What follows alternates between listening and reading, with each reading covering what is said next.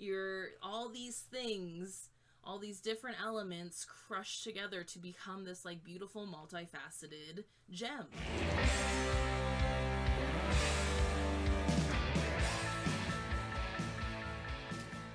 Hi, thank you so much for being here. I am Meryl. Welcome to Meryl's Mystic, and I empower witches, bitches, and dudes to complete themselves because you are the one that you've been looking for. And today we are here to talk about or connect with the upcoming Leo full moon. And I'm going to look at my notes here because I have ADD and can't remember everything. Okay, so before I get started, I did want to let you know that I'm going to be trying to take a social media break-ish during Pisces season, right before spring.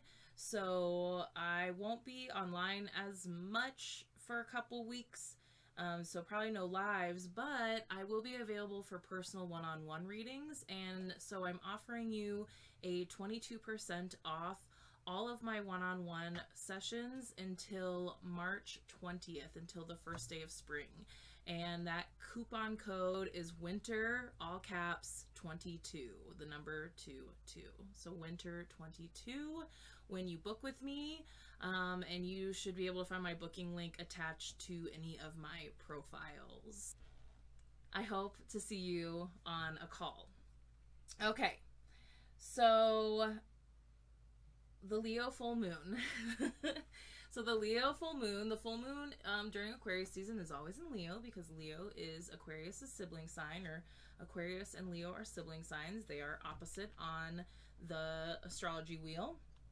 And the Leo full moon is always great during Aquarius season. It's always great in general because it gives us a big burst of confidence and strength and energy to start carrying us through the end of winter towards spring. What else? It will be happening at approximately 8:59 a.m. Pacific time, so it's 9:59, 10:59, 11:59 Eastern, and so just before 9 a.m., 10 a.m., 11 a.m., and noon Eastern time. And that will actually be happening just 2 days, just 60 hours, or just about 60 hours before Pisces season starts. So what does our Leo full moon give us during Aquarius season? Well, Aquarius season is here always to help us embody and embrace our weirdness, the unconventional parts of us, things that we didn't think fit for us and we wanted to try out. Aquarius season is a great time for that. And I love that this Leo full moon is coming at the end because it's really going to help you proudly embody all those things that you've been trying and working on, all those things that you've liked that you were maybe unexpecting to like, or unconventional ways. You learned how to do unconventional ways of doing things for yourself that work for you and may not work for anybody else, and nobody understands why it works for you, but it works for you. And so Leo full moon, the Leo energy, is here to really help you be proud of learning more about yourself and being proud of exactly who you are. That is the big thing that Aquarius and Leo have in common.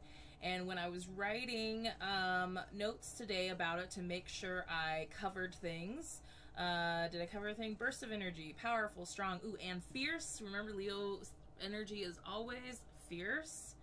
Yep. Oh, it made me think of when you see parents letting their kids wear their costumes any time of the year because that's what they wanted to wear out of the house today. So it's a great time to just like wear whatever you want. Aquarius season is already kind of good for that. If you have a chance, go watch the Aquarius general energy reading on my YouTube channel, and I wore pajamas for that because I got these new, so comfortable, cute PJs, and I said, fuck it, it's Aquarius season, this is what I'm wearing. And I did it again today because I need to do laundry, but then I realized that my Prince shirt and my Prince leggings, I don't know if you can't see his face that way, let me show you. Prince leggings, Prince face, happened to be clean, and I was like, Prince outfit today, That's what I want to wear, and that's what I'm going to wear. Okay, so even little practices like that, little ways of embracing things that, you know, trigger that little voice inside of your head that's like, they're all going to laugh at you, you know, don't. Those are old paradigms and tropes that we are learning now were not correctly integrated into us as children, and so these are great times to embrace those things that maybe society, your parents, your friends, whatever influenced you growing up made you think that it wasn't okay to do it that way or be that way. It is. It's okay to do it your way. It's okay to be who you are. Cool. Okay, so I think that's everything. Mercury retrograde is officially out of the post shadow after the 24th. So you may be experiencing that post shadow still. I know I've definitely been noticing it. It was a real strong Mercury retrograde, and it continues to make its presence known in certain ways. So just keep breathing, be patient, trust that everything's working out the way that it is supposed to be, and it will. Sometimes it doesn't feel that easy, but then sometimes things happen in life and you're like, there it is. It did work out because I said it was going to. The universe proved that to me recently, and I really needed that little boost. So I hope that even the Leo full moon may bring you that boost of confidence, of reassurance that it is worth it and to keep going. And let's talk about how this full moon is going to affect us collectively. Now, these are general energies, so all the messages may not land for you. That's okay. You just take the ones that do and leave the other ones for someone else.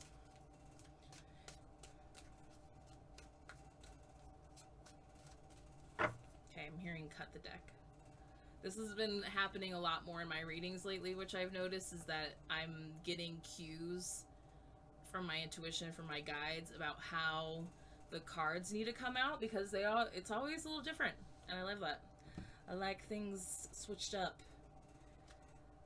Okay, Three of Cups in reverse. Three of Cups in reverse for the general energy that this full moon is bringing. It could be a gift, it could be a lesson, it could be a challenge. So let's connect to that. So the Three of Cups, I do love this Three of Cups. We're using the Modern Witch Tarot deck today by Lisa Sterle. It's becoming a very popular deck. It's awesome. So the Three of Cups is like the festival card. Like, these ladies are clearly partying it up at a festival. So sorry, I'm trying to get both cameras for Facebook and Instagram, and we're still playing around with angles. Okay, so the Three of Cups is all about celebration, coming together, and it's funny because, like, we're coming out of the pandemic, or we're trying to, and it just keeps on going, that there is such, like, we are getting more and more of this urge to be out. You know, I feel like we thought that when it first started that we were, like, really jonesing to get out, and now even those of us who, like, weren't jonesing to get out are accepting, you know, or wanting to accept more invitations, or thinking about getting out there. I feel like this is like this underlying feeling of wanting to get out there, but it's just, like, not quite time yet. Especially in the northern hemisphere, we're still in winter. So it's like reminding you that, like, spring is just around the corner, and those needs of yours to connect with those that bring you the most joy, do those activities that light you up, like, they're on their way. I feel like they're kind of just around the corner, and it's probably good that like, they're at a festival, they're outside, like, we're just kind of coming out of what we've been experiencing. And so that's what spring and summer is so great about anyway, is because we can all be outside. And because a lot of people are still feeling uncomfortable inside in large places, and it's hard to navigate right now what to do and what not to do because everywhere is a little different. So we're really having to trust our gut, but then also be open to how things are going to work out. And that's like just overall with life in general. It's just kind of, it's like, just wait a little bit.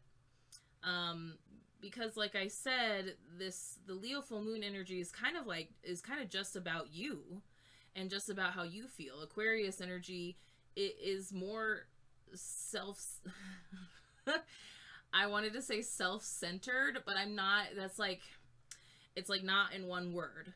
Like you needed to center yourself in your life. You're not self-centered, you're centering yourself in your life. And prioritizing like your needs and what you need to feel good and healthy and balanced.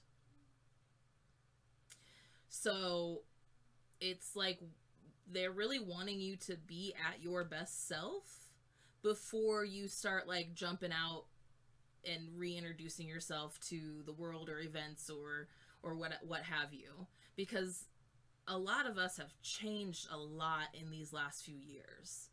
And I know a lot of people were experiencing huge transition before all of this was happening also. And so there's been a lot of this in and out energy of making sure that you are solid in your new foundation of who you really truly have become before you reintroduce that person like out into the world. Because there may be certain situations, places, people that you used to be able to be around before that you cannot be around or have part of your energy now. I'm also being called to talk about the Two of Cups a little bit, because it is the Three of Cups in reverse. I feel like too, as tempting as it can be to seek out like large group situations, it does feel like the next step from centering yourself is making sure you are being purposeful with who's around you, and making sure that it's quality, not quantity, of the people you should be surrounding yourself with now and in the future. And there's been a lot of trial and error going on with that in the last year or so. So be gentle with the process, be gentle with yourself, be gentle with other people. Yeah, I feel like it's still feeling like there's like, it's good stuff along the way. I like that this Three of Cups came up in a more positive place, because so many times it can come up in like a very self-destructive place, and I just didn't feel that energy at all. It's very much this like excited energy, and it's like, whoa, we gotta make sure we're ready first, okay? So the second card is the I wanted to say purpose. Yeah, purpose. The purpose of this. Ace of Cups in reverse. So the purpose of this is so that that we're working so hard on filling your cup, that when you go out, you're not just all of a sudden draining your cup without even realizing it.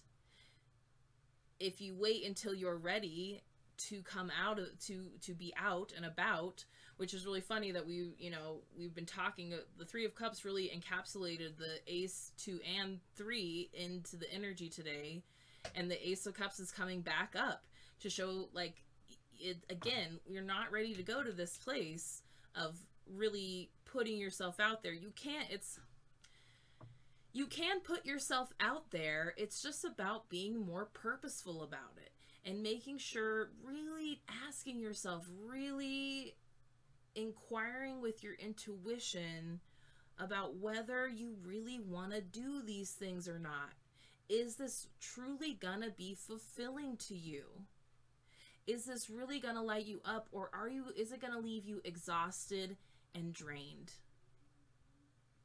And sometimes it can feel like it could be both, and we need to, you know, go try it out anyway to find out the answer. It's okay if you still need to go try it out and be like, okay, that proved me that I don't need to do that again. Or you'll be pleasantly surprised and be like, oh, awesome. This person and I are still on the same page, and this is definitely somebody that I can keep in my inner circle. Okay? Okay, so this is going to be the how. Ooh, temperance. So, you know, the overall energy kind of talked about the how, but the core of this is balance. And temperance is also Sagittarius energy, and Sagittarius, like Leo and Aquarius, is very unapologetic in their own ways. And I love that it's just more validation for the messages that were coming up previously. And also the thing about Sagittarius, which ties into this Aquarius season, is that embodiment and alchemization of these parts of you that might feel weird or unconventional, or, you know, you're worried about showing. Temperance is all about the alchemy of two opposite energies, or two things that don't seem like they go together, and figuring out how to make that go together. And that's really what this energy of Aquarius season and this Leo full moon together have been bringing you, is this alchemization of different parts within you that you don't feel like should exist in the same way, but really do. Okay? Like, we're breaking down these lines, these barriers, these tropes, these paradigms and these boxes. We don't have to fit into these boxes anymore. And the universe, your guides, are all trying to help you see that you're not a box, you're not a circle. You are an ethereal, spiritual, divine being that is so multifaceted. Like, if you were anything, you're a diamond. Like, you're all these things, all these different elements crushed together to become this like beautiful multifaceted gem. I love that analogy just came in. Thank you, y'all. Good job. So, and there's still cups in the temperance card too. It's a fire energy. There's still cups. We have fire, the air of Aquarius season. And the cool thing too that I always say about temperance whenever it comes up is that I got to see a very old temperance card recently, and there were not two cups. In most temperance cards now, you see two cups of water. And this temperance cup, which I think expresses the energy even better, is a cup of fire and a cup of water. And how do we get these two things to work together? Because there's lots of times when fire and water together can be very beneficial. Okay, there's all these different layers and elements, and yes, there's opposition in certain places and challenge, but there are so many ways that if we were really paying attention, that we would see that these things, when they work together, it can create beautiful art in so many different facets and ways in life. Okay? Okay. Just look at the bottom of the deck really quick. 4 of Wands. Stay home.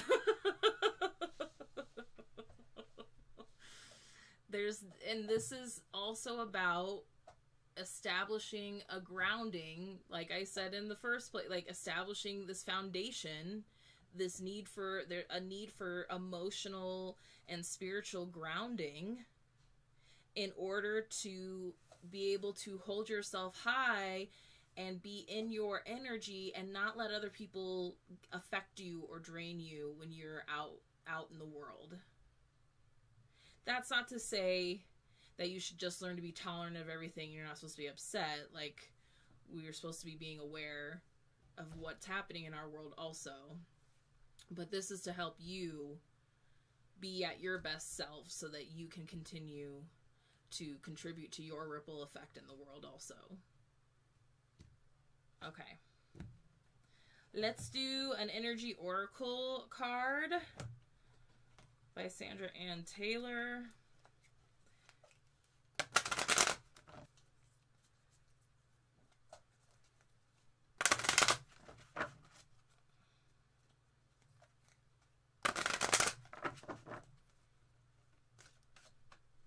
That one. The Thinking Woman. Number 47, the Thinking Woman, and she is in reverse. She came up in reverse, so we'll read the reversal message. I think the Thinking Woman's come up before. These are pretty new cards, so I haven't had a chance to see all of them.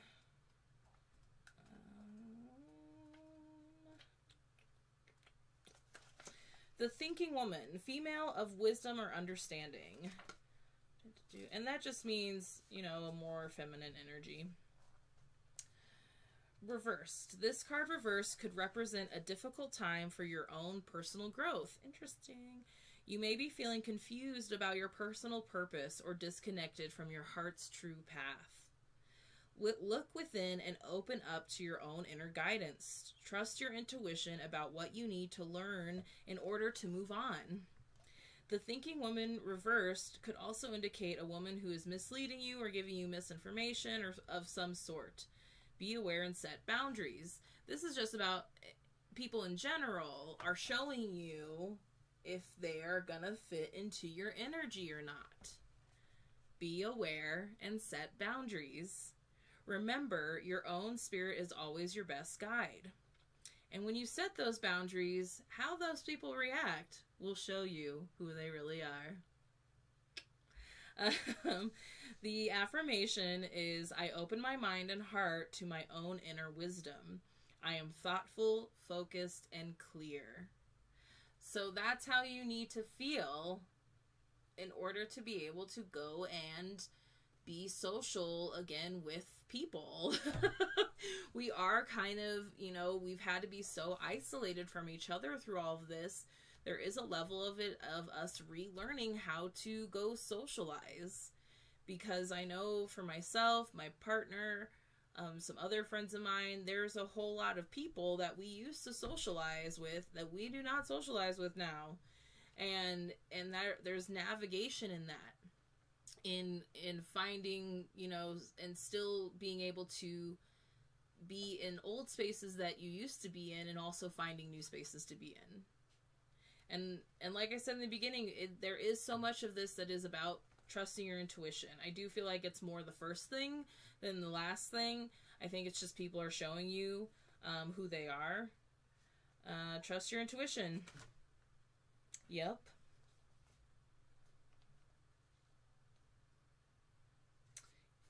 It's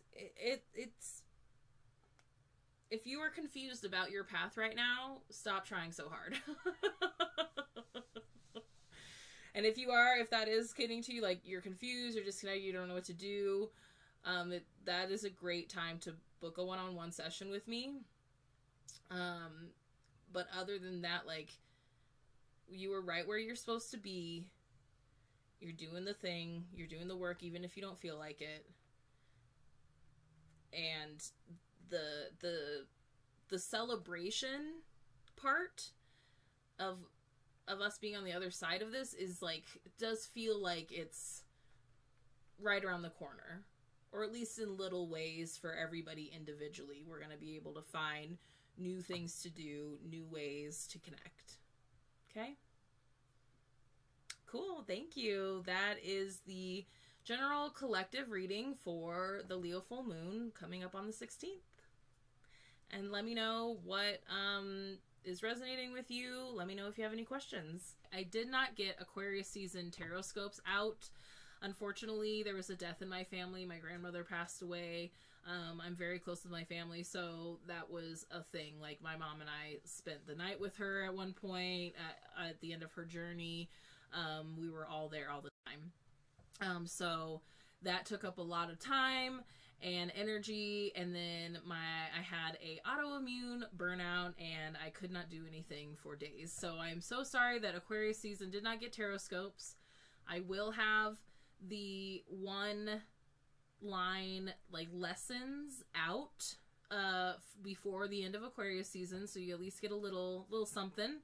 And then the Pisces season tarot scopes will be out, should be at the beginning of Pisces season next week. So thank you so much for your support. Thank you again for being here and continuing to support me and what I've been trying to build all this time. And I will see you all soon. Should wave bye. I will see you soon. Bye, y'all.